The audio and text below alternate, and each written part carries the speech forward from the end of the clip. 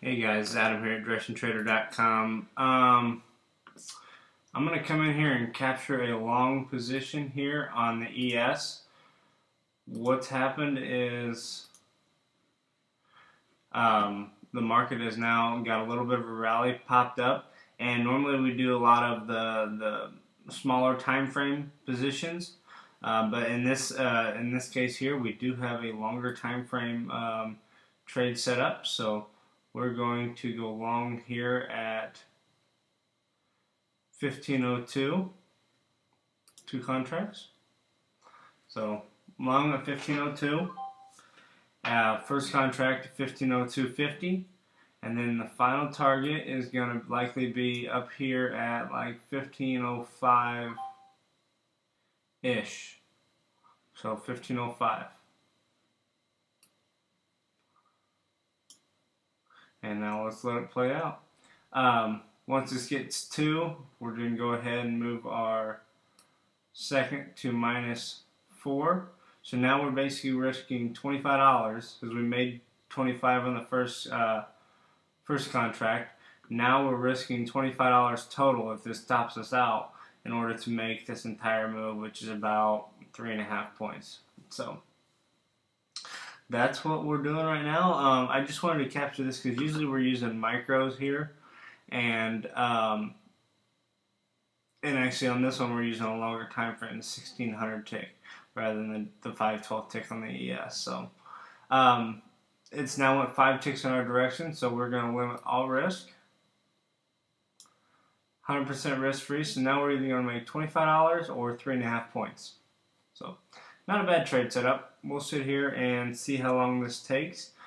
And if it's going to take a while, I'm gonna pause it, and I'll come back and show you whether we get stopped out or we hit our target. I'll come back and show you what happened. But basically, we were oversold on longer and shorter time frames, and we had a low tick. So we're just going to sit here and be patient and see. Money management, like I said, we're either going to make $25 or 3.5 points. So sit here and wait. We are going to have a little chop in this area because people are going to see that this went from, it sold off quite a bit here in a smaller time frame. There are going to be people looking to short potentially at this minor or micro, whatever you want to call Fibonacci short. We're just hoping that it doesn't pull back too far, and then ultimately the longer trend will ultimately prevail, which is the trend to the upside. So we'll sit here and watch this and see, and we'll see what's happening moving forward. We had a nice bounce here at the bottom, and now we're just trading back up. Should get us just in front of them previous highs. Let me blow this up a little bit here, guys. Yep, even if we exit at 1605, that's going to be well in front of the previous highs. So we should have no issue here getting up to our target here. This is a micro. This 1604 or 1504 is going to be a micro resistance here. So I really don't think that's going to hold us. We got a lot of momentum behind us right now. So 1505, I'm going to leave my target there, and we'll just sit here and wait. So let me pause this. I'll come back and tell you exactly what happens. Or I can sit here and talk. Basically, what I'm watching here, I want to see the ticks start making newer highs. What I didn't like to see right here was whenever it got up to plus 400, it got shot right down here. We want to see this head up and eventually start to use the 0 level as a support, or as like a base level.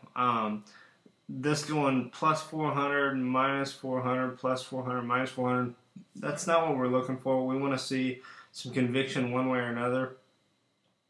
So basically it'd be nice if this tick broke up.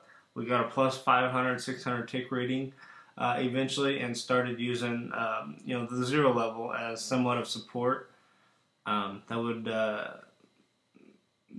give us a little encouragement like this right here. This is what we're looking for. A little push here, a little higher tick, and then when it comes back, if it doesn't go up and fill us at 1505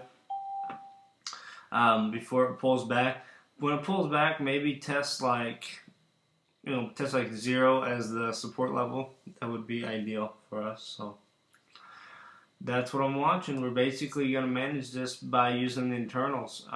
Everything else, the breadth and all that's starting to turn up. So we're retesting this 1504 quarter. We knew that's going to be a little bit of a resistance. Let's hope it doesn't, actually, come to be a total resistance here where it comes back to the short side. But we knew it's going to be a little bit of a consolidation area. Now let's watch these ticks. Let's see if they sell off back down to minus 400. If that's the case, we're likely just to come back and we're going to find this as resistance and it's going to sell back off. So down here watching the ticks real closely, we want to see this come back to about the 0 level, find a little bit of a base or a support, and continue back to the upside. So sometimes sometimes trading's like watching paint dry, which is it is part of it, but boy oh boy. So we got the tick pulling back here. Let's see where it finds a support. If we get a bounce here, this is a very good sign. If this starts to bounce right here, this is a really good sign, for us being long. So let's see here. Got a little spike down. Let's see if we can hold the 0, minus 100 somewhere in here rather than going all the way back down to minus 400. We'd rather see it start to use this as 0 level as a support in a way. So we will see. If not, like I said, we got a risk-free trade, $25 on this current position. We got +2 with one contract, and then the second contract's at the entry price. So money management, we got it. We have our orders in the correct spot, but let's see here.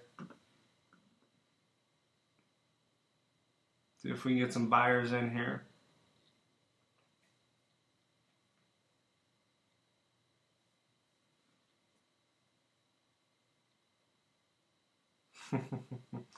I hate letting this video run because who knows how long it would be, but yet this is one of them positions where one spike and it's going to be over. So I just want to see if we can catch a nice spike here in the tick, and the market can run up there pretty quickly. So I am going to go ahead and pause this, and I'll come back and show you whether I get stopped out or or this goes on to reach its target. So I'll be right back. What I'm watching for is this tick to come up here and at least get 500, 600 back out of it. At least we didn't sell back off to minus 400 again. That is what we're looking for. Well, I was going to pause this, but this may be that spike I'm telling you about. We want to see this spike back up. We only got to minus 100-ish here, which is what we're looking for.